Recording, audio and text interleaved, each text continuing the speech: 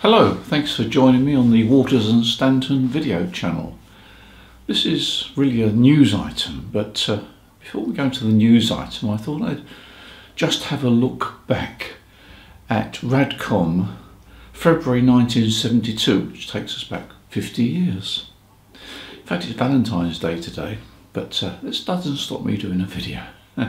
So let's have a look at Radcom 50 years ago, February 1972. Here's the front cover.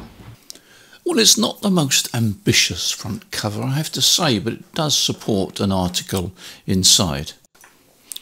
We tend to take VFO control on 2 meters and 70 sems for granted these days, but going back 50 years, the idea of a VFO on 2 meters, let alone 70 sems, was quite an advanced step.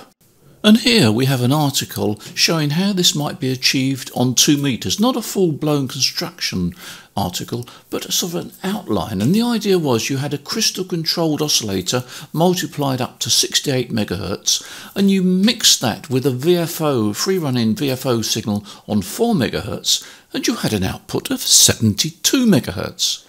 Then all you had to do was to multiply that by 2 to arrive at 144 megahertz. The stability claimed was quite good. Does seem to be quite a lot of multiplication though. And then looking further through this edition of radio communication, I'd completely forgotten that the original FT101 didn't cover 160 meters.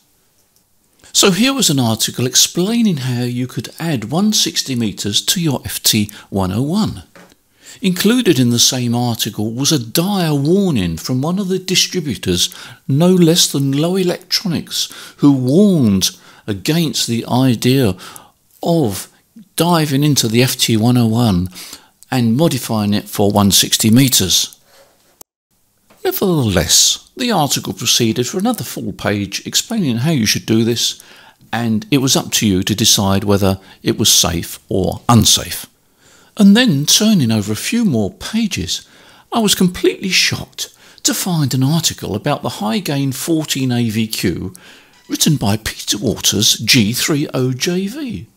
He was then at the tender age of 29 years. Yes, it was me.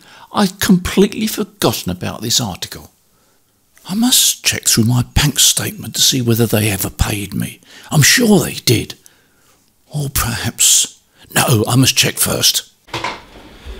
Well, Yaesu seems to have been pretty busy in the last few months bringing out new transceivers, and here we have another transceiver.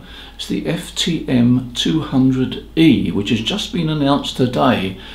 And I've only got provisional information, but I thought it would be a good idea to just tell you what we know so far. And you can then judge for yourself whether this is something that you would like to get further information from.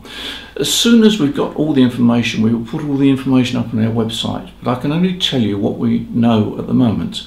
So let's just take a quick look through the main features of this new transceiver from Yaesu. The FT200E covers 2 meters and 70 sems, is rated at 50 watts output, has a keypad microphone as you can see from the photo, and looks to have quite a nice, sharp and clear display. In fact, the front display is a 2-inch display, and emphasis is put on the frequency of the band that you're operating on. And apparently you can change the colour of the display. You have a choice of red, white or blue, which is very appropriate for the United Kingdom. And also there is provision for Bluetooth. It's an option, and you will need the Bluetooth adapter headset, which is the BT10. The memory seems to be fairly comprehensive, and there's something called PMG, Primary Memory Group, and this can contain up to 5 popular frequencies, which enables you to quickly switch between any in that group. There's also provision for alphanumeric display. I should also add, of course, that apart from the analog operation, it also has on board the Yaesu digital modes. The radio also has the ability to memorise customised functions that you use commonly, and you can store up to 8 of these function sets. It also has a wide frequency range on the receive side. It goes from 108 megahertz to 999 megahertz, so it misses out the FM broadcast band. Although it doesn't actually specify it, I'm assuming it does cover the AM aircraft band, but you will need to check this because it's not mentioned in the provisional blurb. They've also managed within the 2-inch display to fit in a panoramic display, which is quite useful. And for those requiring GPS, there's a 66-channel receiver. They mention there's provision for data communication, although there's no great detail of how this is provided, and there's also Vox function, which is perhaps a little bit unusual on FM and digital. They also mention a recording function. Again, there is no details of what this actually involves, and the same can be said of something called a snapshot feature.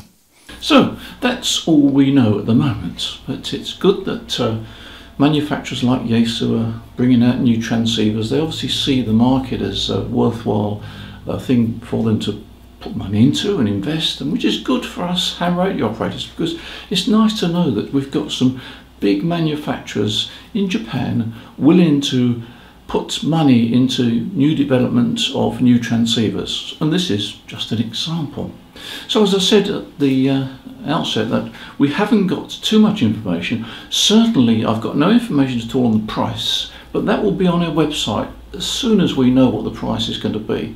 And likewise delivery, no information at the moment, but again that information will be on our website. So it's worth checking our website from time to time just to see what the latest information is. There we are, a little news item really, but thank you for clicking on this channel, greatly appreciated. What's the next video? The next video is going to be about magnetic mounts, would you believe? Yeah. We get lots of questions about magnetic mounts, and you know there's a lot of things that can go wrong with a magnetic mount if you don't pay attention. So keep your eyes open for the video about magnetic mounts. Don't forget to press the subscribe button, then you'll be alerted automatically. And well, I'll look forward to seeing you again in that video, magnetic mounts. Keep in